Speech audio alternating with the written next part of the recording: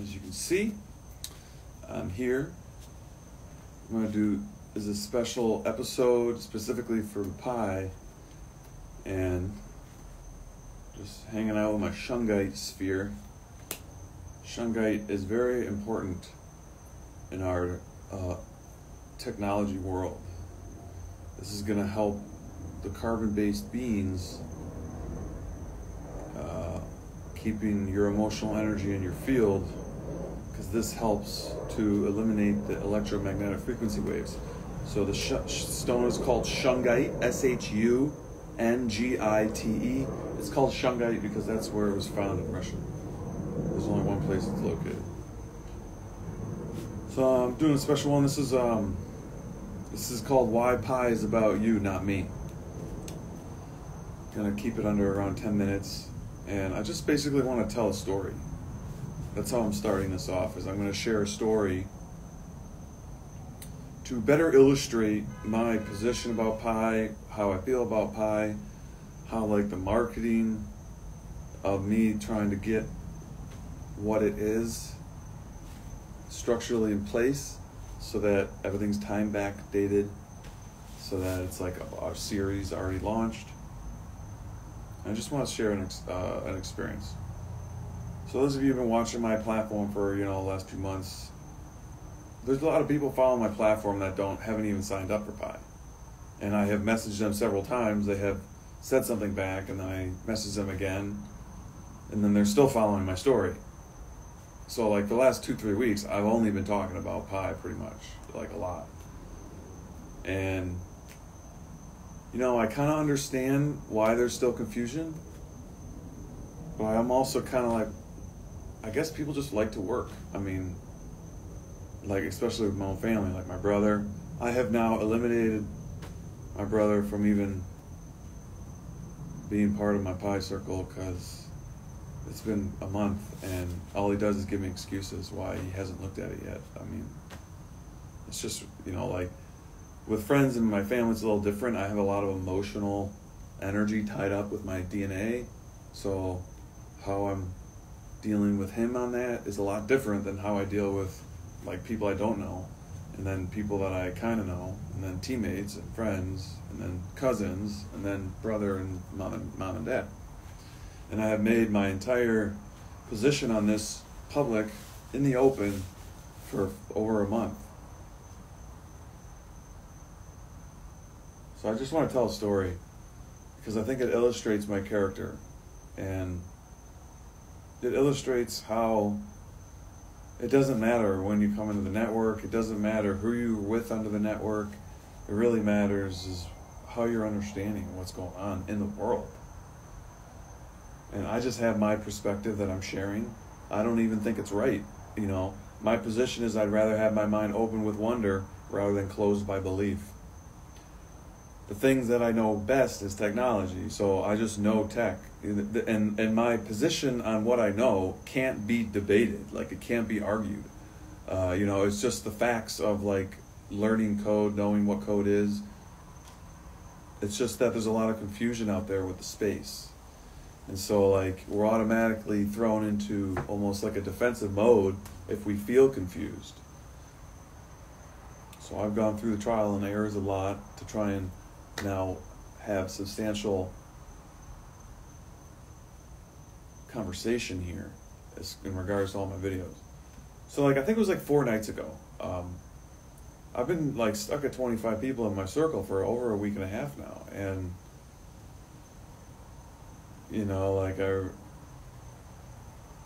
like 4 nights ago, I'm just chilling on my group chat rooms, and someone comes into a group chat pie room, and a random person, but they had a picture, so it's immediately thought they're human because they had at least a human picture, and they asked for an invitation code. Like they were like, anyone have an invitation code? And I saw like a couple minutes after they messaged, and I saw someone had put their invitation code to them. So I was like, oh, maybe I won't put mine out there. Somebody already got to it. Like, it's just a group chat room, like, or whatever. But I was like, oh, what the heck? I'll put mine out there too, see, and let them choose. So I put mine out there. That's all. All I did was put my tag name. I said, remember, truth is you. Like, I don't know the person's position on what they know yet. But asking for an invitation code, being in a group chat room, kind of seems a little odd. Like, she obviously didn't know what she was doing. I'm doing a special episode here for the gladiator that entered about why pi is about you, not me, or why pi is about us, not me. So I'm telling a story. So this woman in the group chat room asked for an invite code. I put my tag name. I wait about 10 minutes, you know, and then I go back to the chat room. The person had said, does it matter whose invitation code I use? And the person that put theirs goes, no, nah. And then I put, after that, actually, you know what? I didn't even put anything, I don't think. I didn't even say anything. And then about 15 minutes later went by. I checked, she hadn't signed up, the person had signed up my name. So then I went and emailed the person like individually, because I gave them 15 minutes, I gave them a half hour to make a decision before I approached them individually. And then I basically told them, whoever's invitation code you do use, you got to make sure that they KYC, because you won't get credit for the coins that you got under that person's name in regards to mining rates if you don't KYC like by like December, November, before it goes mainnet. So I just basically just told her a bunch of info about the network that she hadn't even known. So it wasn't like I was encouraging her to use mine. I was just saying, I'm guaranteeing I've already applied to do the KYC and then she responds back and says, I didn't know what to do, so she checked Google and got a tag name from someone that said they were already KYC, but she went to Google to ask Google, and I laughed at myself because I was like, it's funny that we trust Google more than anything, really. That's one reason why my Google, like, you Google my name, I always watch that for like my whole life, and like I always like was trying to strengthen my position on my Google name, because I've had girlfriends that I've dated and then they'll Google me, and then their whole perspective changes on stuff in the relationship, and then they tell their friends, and then it's just like they didn't know I played hockey, right, until like I started dating them, and then they Google my name, and then they find out all this other stuff that I never talked about. And it just like, it changes the whole dynamic of what was happening. And it's like hockey just kept following me wherever I went. I couldn't do anything about it eventually. So then I went and I was individually chatting with this girl because I knew she was probably a rookie in regards to what she knew about even cryptocurrency, even asking for an invitation code in a group chat room. And so she trusted Google, so she signed up under someone else's name. So we started chatting. I started giving her more info about how to check in, how to get other people into your circle. And then like within a couple minutes, she's like, oh, I wish I would have used your name. She was like, but I got impatient, the person said. And I laughed because I was like, well, I kind of gave her space to make the decision about it. Meanwhile, I'm coming after friends and family and like they have no time, but a stranger comes in, asks for it. I have perfect opportunity to go in and get another person under my circle. But you know, to me, all that mattered is that she's mining now. You know, because I would get what, like 0.1 coin an hour extra. Like, it's not a whole lot. So it's not really about getting people to sign up because I get more. No, it's more about you actually are getting 10 times more than you were by not participating. So what's the ratio there? 0.1 to 10. It's not even like a factor, me getting someone else under my name. So then I was like, oh, don't worry. Like, I was like, shoulda, woulda, coulda. Like, that's just the mental matrix. I was like, you're in the network. That's all that matters. We ended up chatting for literally like an hour and a half. Like, and she was asking about all these other coins, and she's into acupuncture, this person. So like there was like a huge connection under the surface that we were able to make. And then like, you know, just like the other day, they reached back out to me asking me questions about Pi, and it's not like, oh, because they're not in my circle, I'm not going to help them. It's like really about creating an infrastructure now. If you have Pi coins, now we create a little safe abode within that network and the code itself of that bubble within the Pi network is so strong that it like encourages people to come into it because it's a fun place to hang out, and you also can do stuff with your coins and stuff. So like I was talking to this person for literally like an hour and a half, and like that was like rich in value for me, you know. And the fact that she was like, oh, I got impatient, and she didn't like go and ask the person more questions that gave them our tag names. And some people don't really know how to like work the chat rooms. Like it's kind of like the more experienced know how to navigate through the messages. And but I wanted to do that. I wanted to give the person the patience to make the decision, because I just like holding the space for someone to find their free will themselves. It's not really about me pushing my opinion, because remember, I'm not fixed any viewpoint. I just know a lot about what I know a lot about. And the more people we get congregating to communicate what we know a lot about, we can maybe cross-reference and start putting a bigger what we know about.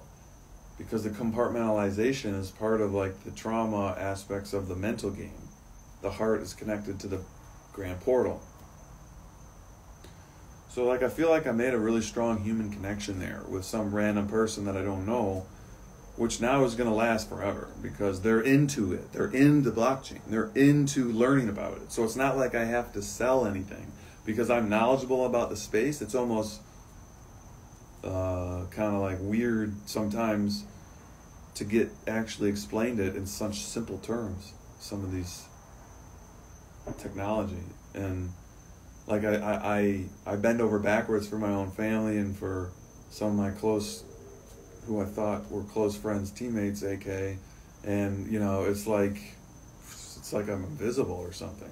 I understand the invisible thing because when you become really integrated with your own plasma energy, you almost do disappear to the world. Like people don't recognize you out, you know, like they're looking past you because they don't see like you're there because of the energy field. It's not like a borderline thing. So I've tested this out everywhere I go, and it's hilarious. But when I do make purpose to show up in someone's life, like it throws them off of that mental looping to where that memory now, they may go to sleep in a month or 3 months from now and they'll wake up and then they'll just remember the memory when they wake up like that. And then they'll go check the internet and go check into like Pi again. So like there's a huge rollout to my strategy that I'll be beginning on the ground on the feet ground stuff. And I'm also going to be putting it on display, like recording myself. So that was just a short film short story I wanted to share that happened this past 5 days in some of my quiet time when everyone's sleeping. And I really connected with, I felt like a really strong, and I immediately gave them my name because I'm starting to give my name now to random people online. And so she went to my Instagram, saw my post, and like said my name back to me and said, "This is you." And I'm like, yeah. So like it immediately creates like a bond that, oh, you're not talking to just some invisible person anymore. And this is why I've laid like a 5-month structure to lay all these videos out that are kind of over the top, but it puts my position in a strong place because it's going to be more relevant as time goes.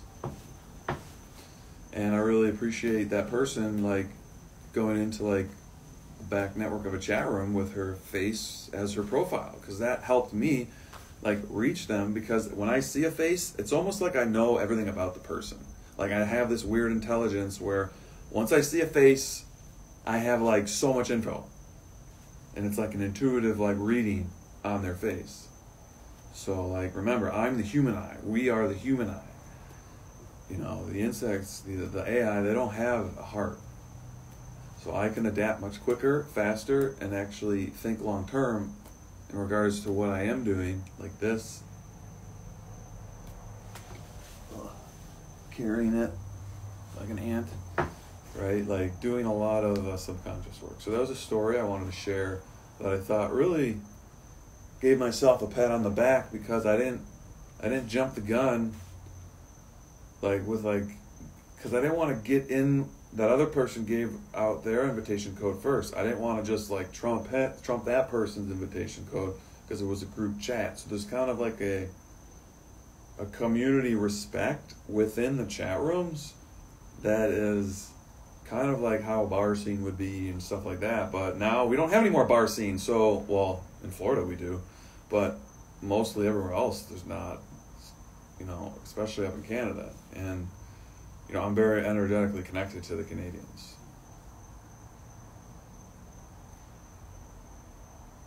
So it was like really, there was like another example of how I'm actually starting to get real emotional responses from the tech now, which is partly why I started to be over the top with the emotions, because it's going to get someone to go, oh, that wasn't like normal ones. And so this has been a great healing for me, because now I have that person to chat with, and they're an acupuncturist. They're into the alternative, like even like Reiki is like all acupuncture kind of. We'll finish off with some breathing. We'll just do a nice big circle. So we'll inhale, hold, exhale, hold. 2 rounds. Ready? Big inhale, big exhale, inhale, hold, exhale, hold. 1 more round.